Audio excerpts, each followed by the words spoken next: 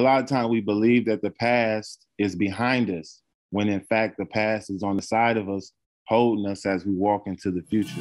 The famous painted ladies of San Francisco that were once part of the black community. I was a singer in a local singing group, opening for Fats Domino and all that.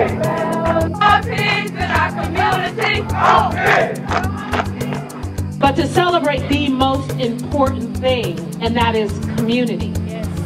Community coming together.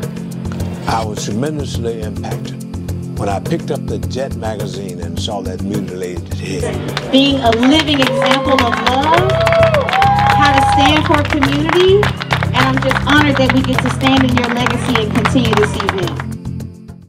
I'm Omari D. Hamilton, most people call me Rico. Omari D is my name that my grandmother gave me, which means Royal Prince. And that is me in totality. I try my best to walk in that integrity of being a Royal Prince.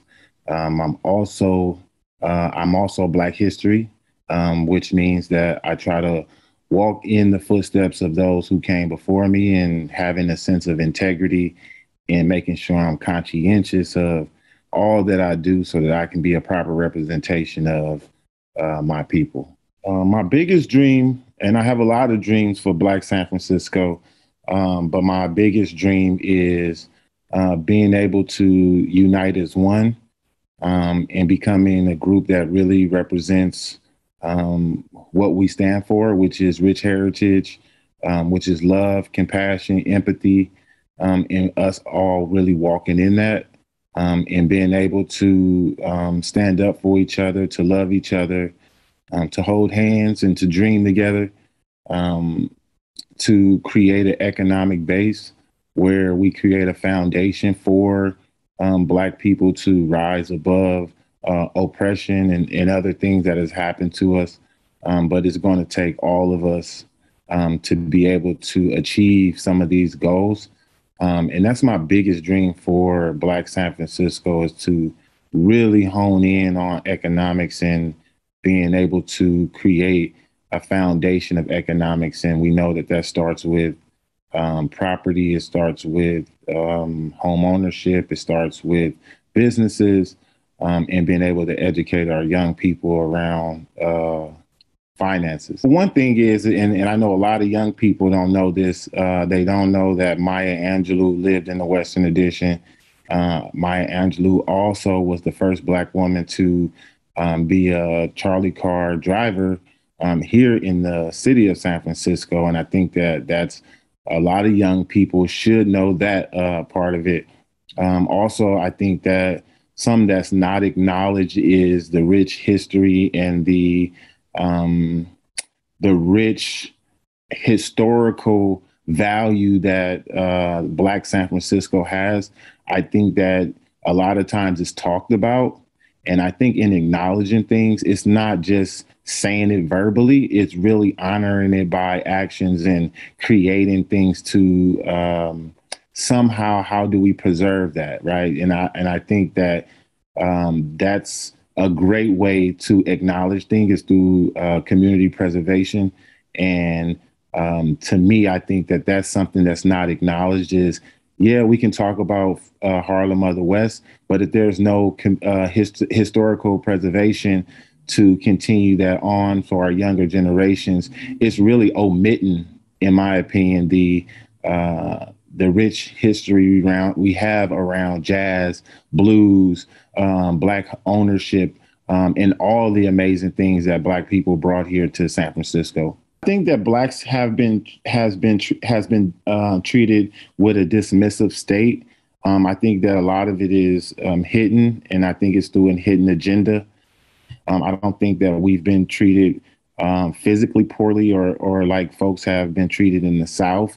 But I think that here in San Francisco, it's a little bit more subtle. It's a little bit more strategic, in my opinion. I think that we don't get the equity that we need. I think that we need a call to action around Black equity, and what does Black equity mean, and how do we create true inclusion And how do we get the city to look at its charter, its policies, and get them to admit that their policies in the charter is actually created and made in opposition of Black people, and giving them to take real ownership of that. Because if we continue and don't have them take ownership, we'll continue to be in the same state, because those policies is what dictate how they're governed. And we know that the way that they're governed is always in opposition of the Black community.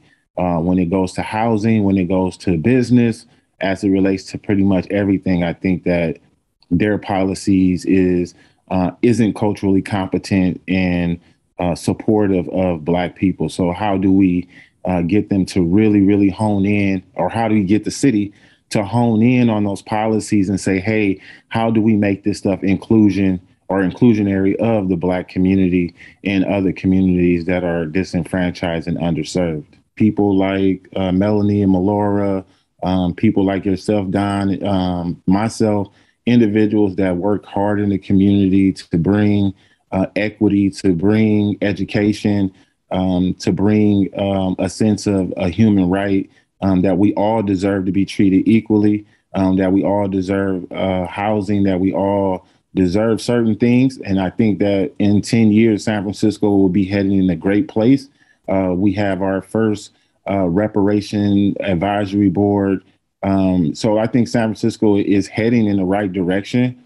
It's just going to continue to be up to people like ourselves to continue to push and to fight for the up and coming generation, especially educating them on who they are, educating them on some of the movements and some of the things that happened before us, and getting them to really understand that the past isn't behind us. The past is right next to us, holding us as we walk into the future. So hopefully that we can continue to uplift and to raise young people with enough resilience to want to be a part of the fight and continue to uplift their folks. All I can add is just love each other. Love each other. Love your brother and sister. Love your neighbor like your brother and sister. Continue to uplift each other. And I think that we need to, as a people, is learn how to problem solve. You know, when there's a problem, let's talk about it. Let's address the elephant in the room, and let's lift each other up.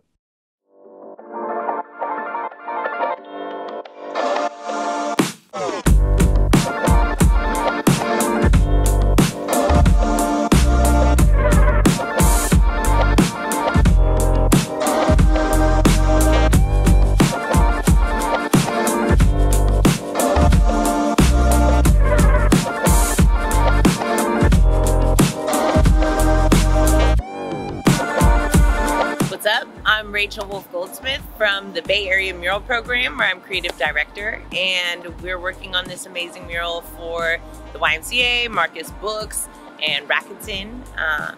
It's been a dope project. Honestly, I feel like one of the things that's really special about it is just how many moving parts there are and how much teamwork it takes to accomplish this. What's up, y'all? Timothy B.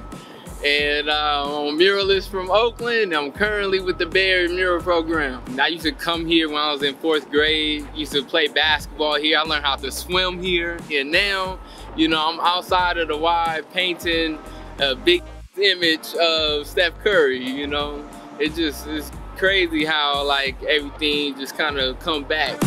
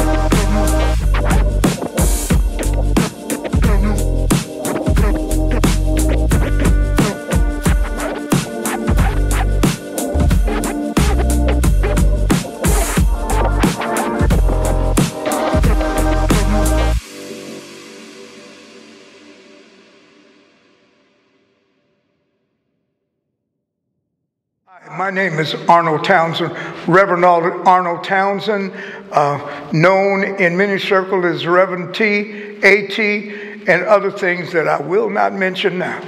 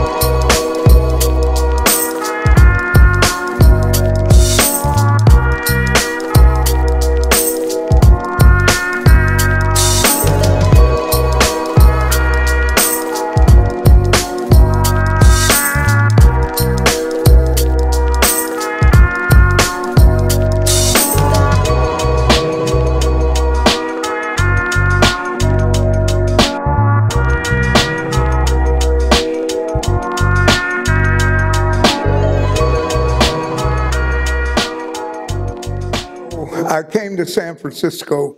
It's pretty interesting. 1965, I was in Southern California, Los Angeles, where I spent most of my formative years. Came to LA in 1949. I was started life in Oklahoma, Rennesville, Oklahoma, an all-black town in Oklahoma. Oklahoma at one time had 28 all-black towns. And conventional wisdom says that had he not been assassinated, Abraham Lincoln was on the verge of making Oklahoma a black state, which I regret it didn't happen. It would have been interesting if you think about places like Greenwood, and Greenwood wasn't the only successful black town in the United States, not even the only successful one in Oklahoma. It was a section of Tulsa. It would have been interesting as a black state because while not every black person would have lived there, we would have all had connection there. I'm certain it would have been sort of a mecca for black Americans, and that we would have all had connections and relatives or even owned businesses or investments there. And I'm certain that it would have been successful, so successful, we would have been invaded 3 or 4 times by now by the surrounding white communities. But it's a tragedy it didn't happen. I think the history of this country, the racial history of this country, might have been a lot different had we had a place that we controlled and that we controlled the economics. So, but anyway, we left the farm in 49 and came to California. I was living with my grandparents. My parents were already here. So I did all of my schooling in Los Angeles until I was 18 and left LA to go outside 35 miles to go to college. Quite frankly, to be honest, I only went to college when I first went was to play baseball. And I wanted to go to a good baseball school. And that's what I did. I dropped out trying to sign a contract, a pro contract. And because I dropped out, it was Vietnam time. So in 1965, I was drafted. Went in the Army and in November. And the first year I was drafted, the first year I did my training, I stayed in Colorado for a year. And Colorado was the coldest place in the world, I thought, until the next November, and I was sent to Korea. It was during Vietnam, but I went to Korea. Good news about Korea at that time, they didn't shoot at you every day. Things happened, but things didn't happen to me, and I'm grateful for that. So I came, and I met a guy in the Army, and I was trying to decide where I wanted to go to school because I knew I had to go to school and maybe take it a little more seriously this time. And I wanted to give baseball one more shot. That never happened, but I did go to San Francisco State because a friend of mine I met in the Army was a grad student at State. And when he got out earlier than I did, he remembered that the one thing that we thirsted for in the Army was literature. You could find doggerel, books that, about the Wild West and war books and other kinds of novels, but not any real literature was hard to find. And he would send me magazines, books, and he would send me publications. And he sent me some publications from San Francisco State. They had a literary magazine at the time called Open Process.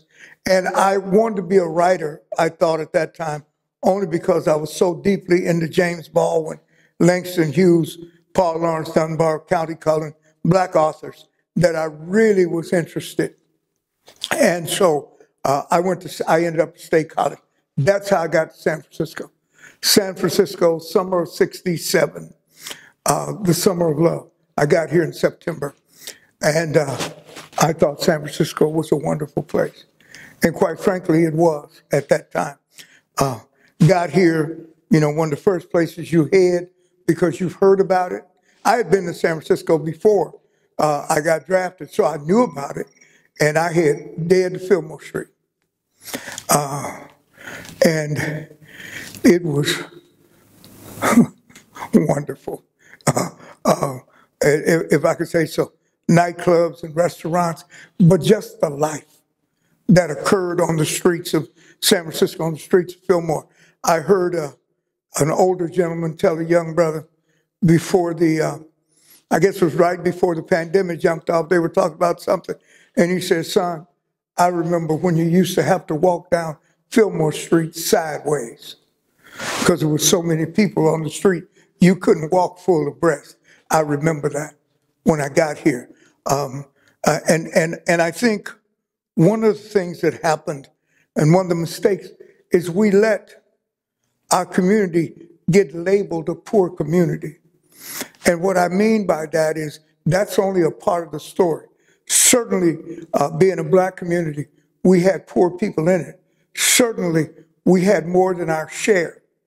But nobody talked about the successful people that were in our community. Nobody talked about the businesses that employed hundreds, if not black-owned businesses, that employed hundreds, if not thousands of folk. And that was all over the country at that time. Black people were working, and because we were working in the 50s and 60s, you could open businesses and you could own businesses and you could have that. And not every business was black owned on Fillmore Street, but there were enough businesses in between the Japanese, the white, mostly Jewish owned businesses and other Asian businesses on the street that people were successful. We had, when I was working in community organizations, when we got ready to get our insurance, we never did business with white insurance brokers. Only black ones. Almost all the business we did was with black business folk. And even when I was the director of the Western Addition Project Area Committee, WAPAC, our bank was Bank of America on Fillmore and Geary. No, Fillmore and Post, excuse me. But the reality is the manager, when we first went there, was an African brother. Later on, he moved on, and we got a new manager who was white but extremely supportive of us and what we did in the community. That's the kind of activity that was going on Fillmore Street. And it was impressive. It was impressive for me. And we have to understand that what happened with urban renewal, redevelopment, they call it urban renewal, we call it Negro removal, is that what was destroyed and broken up. First of all, they declared eminent domain on properties. That meant the government comes in, tells you we're taking your property. This is what we've deemed it's worth, and they give it to you. You give you that money and you got to go, if you own it. What you got to remember about that is, and never forget, they took our wealth, and gave us money for it. It's not the same thing. And then there was nothing else around that you could reinvest that money, no other wealth around. There was no other business district. If you went somewhere else, you were alone on an island, the only black business there. Many went to Oakland, and others just folded up, waiting for urban renewal to come back. They were given certificates, said they would have the first right to come back, but then you didn't build anything commercial for over 20 years for them to come back to. Different patterns were established by then. You'd either relocated your business somewhere else, or you were out of business, or you were dead or retired. And it was a vicious thing to have done to a people. And we suffered. I think one of the other things that nobody talks about is, I believe, the destruction of the Fillmore community. Destroyed, probably at that time, maybe one of the most, if not the most, progressive voting blocks, voting districts in the United States. A lot of radical activity was born right here in this community. Certainly, while the Black Panther Party was born in Oakland, certainly one of its most active and successful and largest chapters was right here on Fillmore Street. And we were at San Francisco State in the BSU at that time, and we were basically Black Panther Party affiliates. They were on campus frequently using our offices and our phones. We worked together with them whenever they had a mobilization. They called us, and we put on our leathers and our berets or whatever you were wearing, and we showed up. And we all worked together in this community. And it was an amazing struggle. And, you know, I look back and I think about that time, and I think about J. Edgar Hoover, who's the director of the FBI, when asked, what is the greatest threat to the United States of America? And he said, black radicals. And, you know, that statement at the time seemed overwhelming because we were youngsters, we were kids.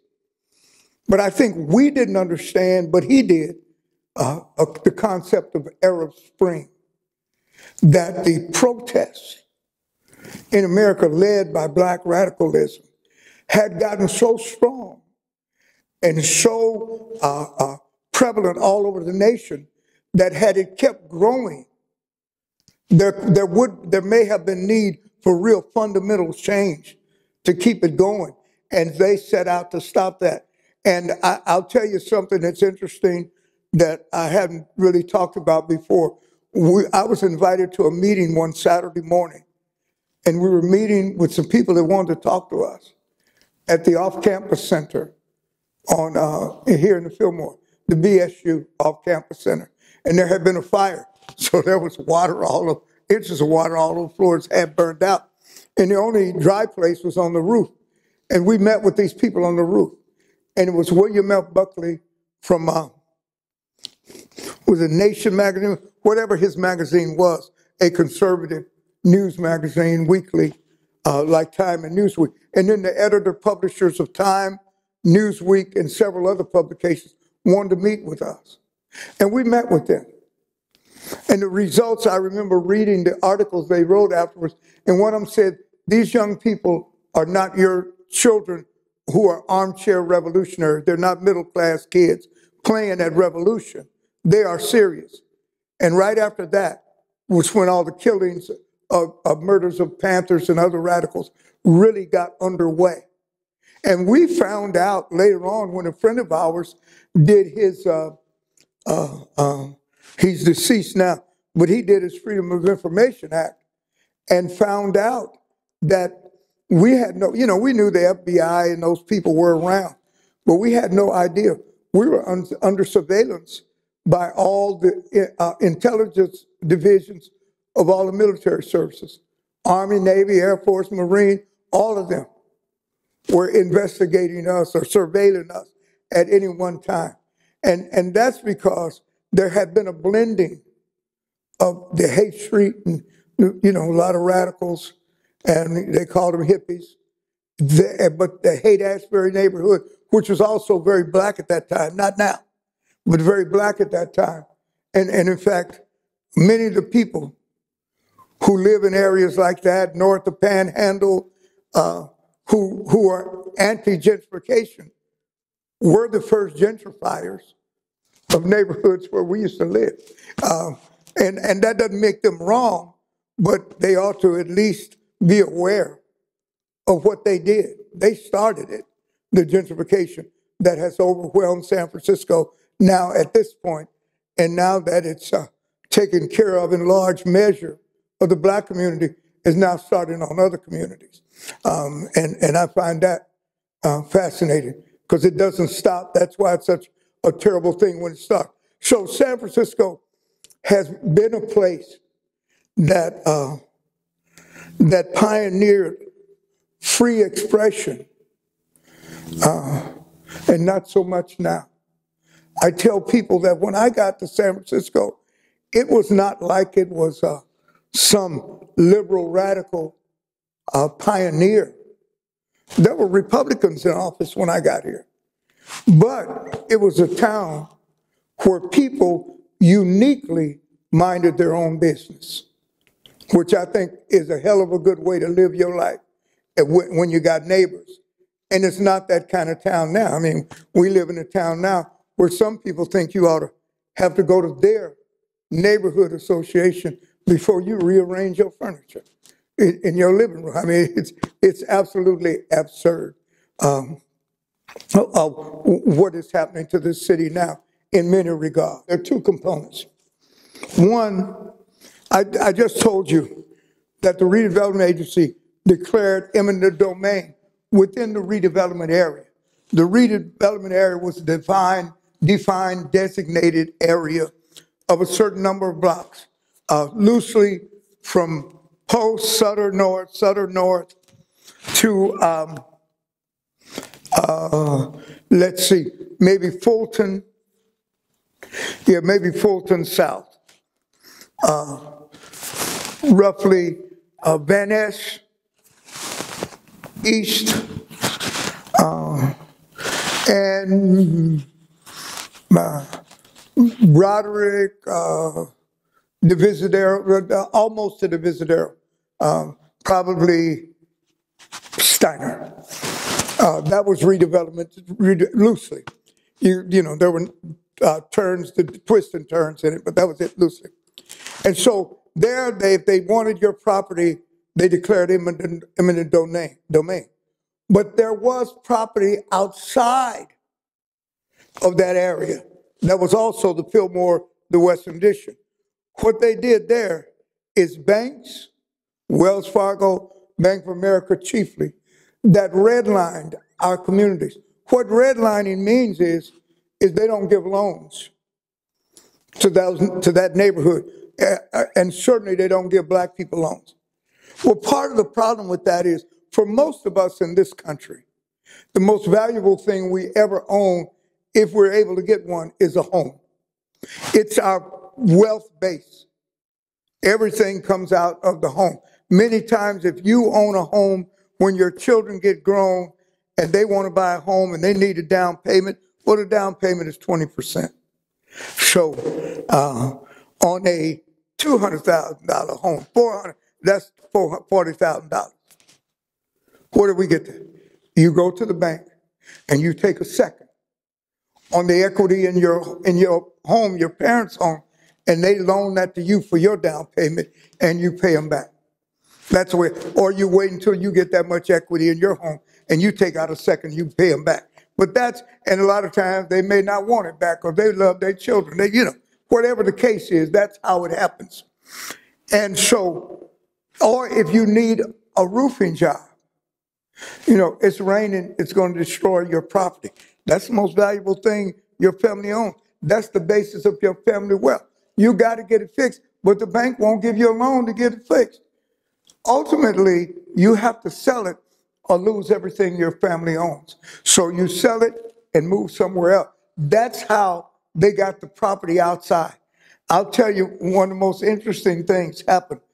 Miss Leola King, who was an entrepreneur, a businesswoman par excellence in the Fillmore community, she passed some years ago. not many, maybe 4 or 5 years ago, in her 90s. And former Mayor Willie Brown was at her funeral service, and when he had remarks, he stood up and talked about the old days, and when he met her and said, I remember when every one of the painted ladies was owned by a black family. You know, now for those who don't know, the painted ladies are those buildings, you know, when the show Full House opens up and they show those houses by the park, those are the painted ladies.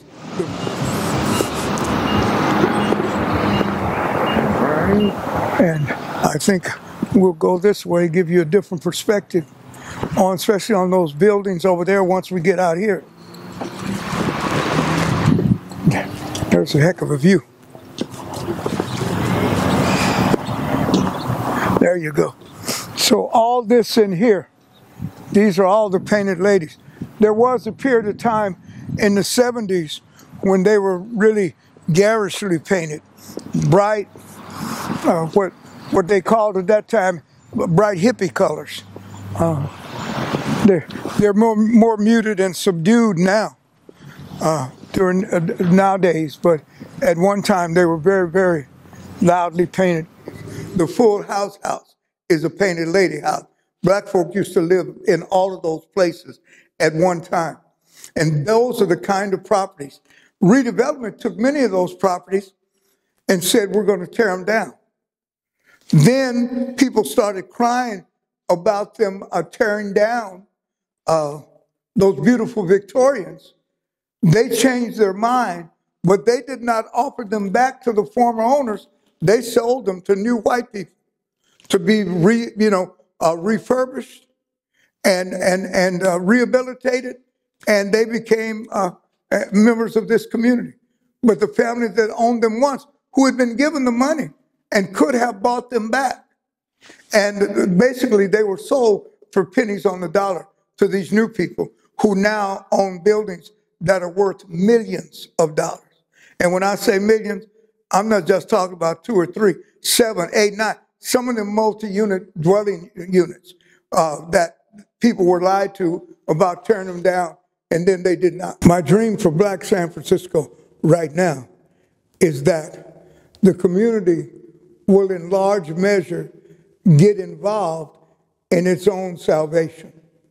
That if any black presence is going to be maintained in this community, it's going to take work, it's going to take activism, it's going to take lawsuits. One of the things about the old folks, of which I am one now, back in the early days of urban renewal, one thing we could do was walk and chew gum at the same time to stop much of the destruction.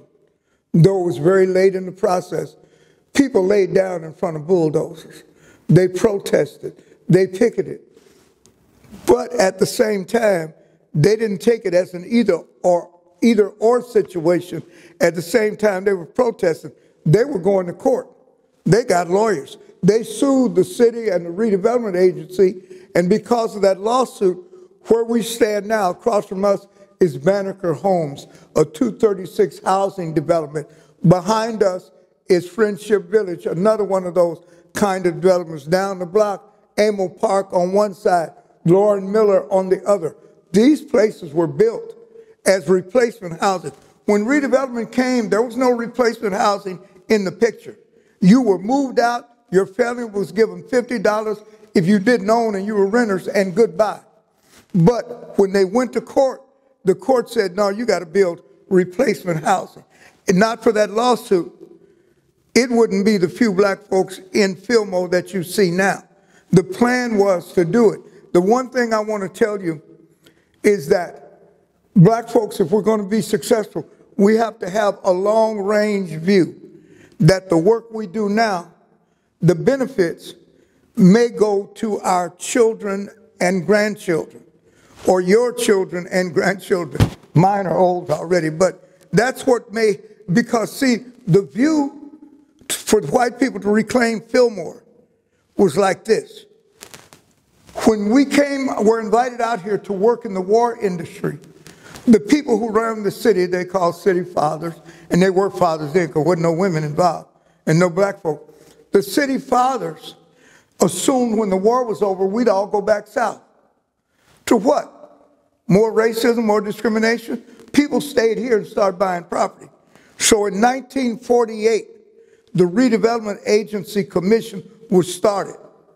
They didn't realize the fruits of the planning till well into the late 60s, 70s, and even today. But they started because they had a long view. And if we're going to be successful in remaining a presence, we have to have a long view. So the first thing I want us to do is adopt a long view.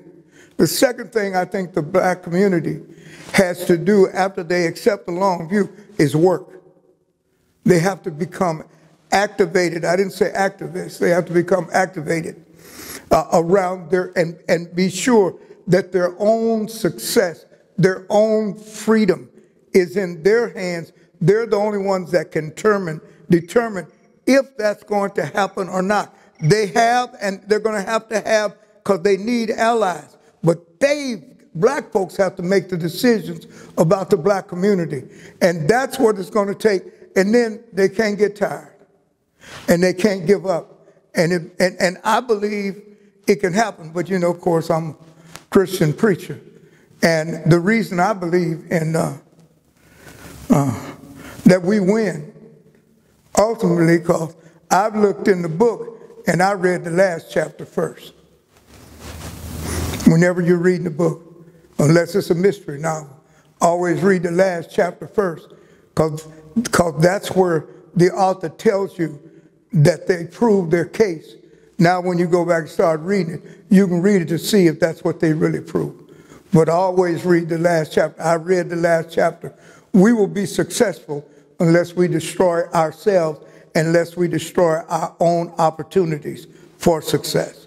And that happens if we have a refusal to work together. One of the reasons that there has been a difficulty for black people, including Juneteenth, to be as successful as they should be, is because this town is not nearly as friendly to black folks as it purports to be.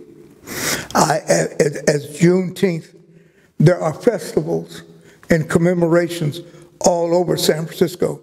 When the organization I was the ED of, when we started Juneteenth back in '74, with about 4 cars in a parade, and we went over to Kimball Park and had a barbecue. The next year it got bigger and bigger and kept getting bigger. The reason we started back, because we're sitting around the office one day and say, you know, everybody got a parade and a day.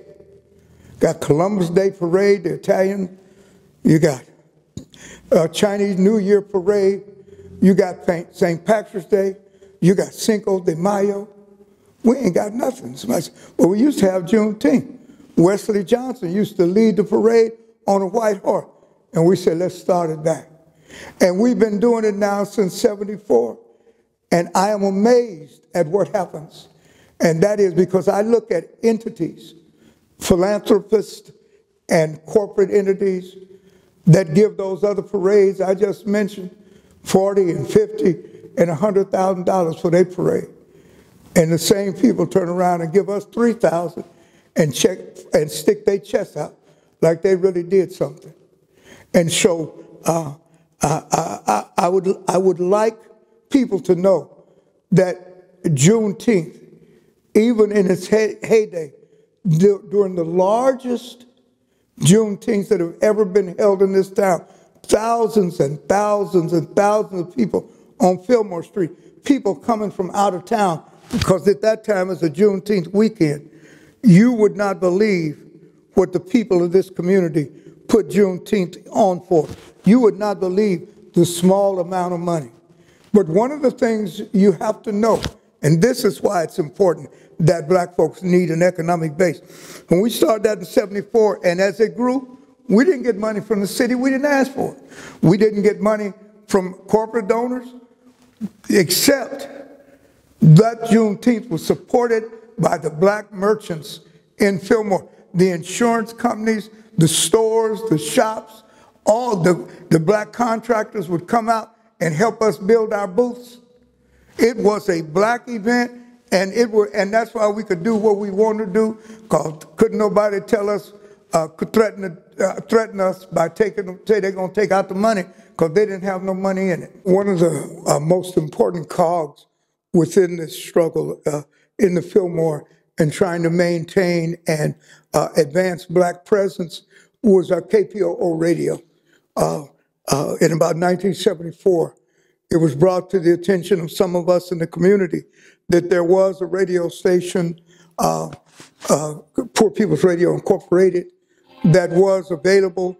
We went to talk to the people who owned it and ran it at that time and talked about the importance of having black presence on that station.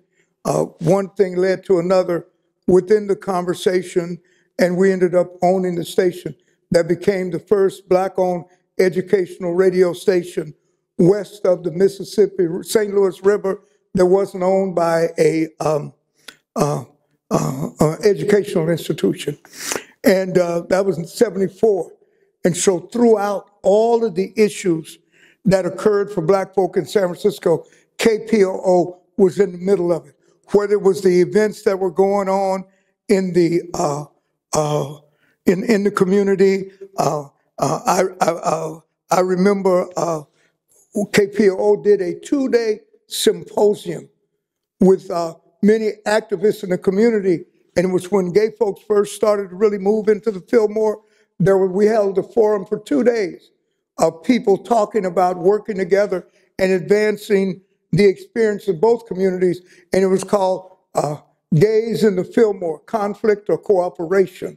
And you name them, people who were important to both communities were in those discussions. And it was some wonderful stuff that went on. When the SLA kidnapped the heiress Patty Hearst, and when they decided they wanted to get out information to the black community, they found ways to get their communiques in the hands of KPOO radio so that we could put out the information that they wanted the community to have. And on, you look at everything that went down that was important for people since 1974. You got to remember, there wasn't no internet at that time. When people wanted information about their community, the kind of news about the black community, for example, or any poor community that the news media wasn't going to cover, KPOO put the word out. I'll never forget, once there was a major fire in the Mission District, and one of our people, KPOO people, happened to be walking by, and they saw these people going to be put out of their homes, and they got on the phone and called the station and did a live on-the-spot report. In the course of it, a family came up that had been burned out, didn't know what they were going to do.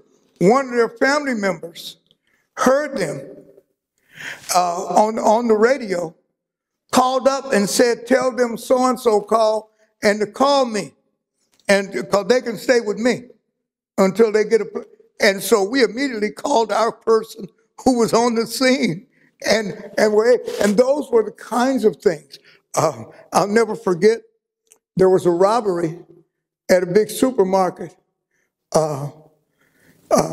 and they caught a couple of the people and put them in the back of the wagon. So the cops came over and talked to all the reporters. And I was there with my KPOO press pass on. And when the cops was interviewing them, a couple of them asked me, "What's KPOO?" I didn't answer them because just at that time, one of the fellas that had been arrested in the back of the truck started hollering, "Arnold, Arnold." And I said, "That's what KPOO is. Y'all know the cops, we know the robbers, because they're from the community." And so we were able to tell the whole story because of those kinds of things and those kinds of activity. So it has been and still is such an important presence. I can tell you that at one time, every major network in the United States, New York, Los Angeles, San Francisco, had somebody of color that KPOO trained working for them.